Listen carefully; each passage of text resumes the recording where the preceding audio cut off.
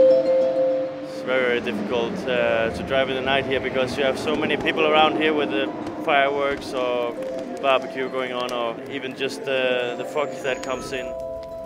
So it was terrible to drive actually. Sometimes you didn't see anything for like 2-3 kilometers. The speed difference between the cars is huge, and it also experience between the cars is also huge. Got to understand in each individual car and situation, and you just got to be open-minded all the time.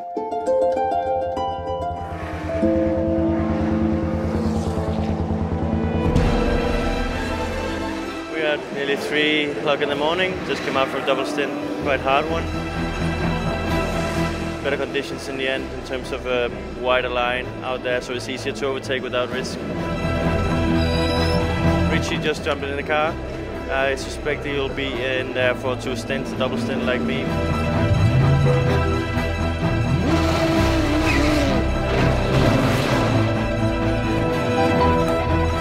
The sun is just coming up, so I'm getting in a couple of laps. I'm really looking forward to the next couple of hours in the car.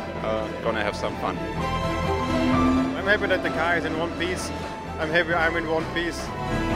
For the moment we're position 5, fighting for, hopefully for a podium at the end, but at the moment it's really surviving.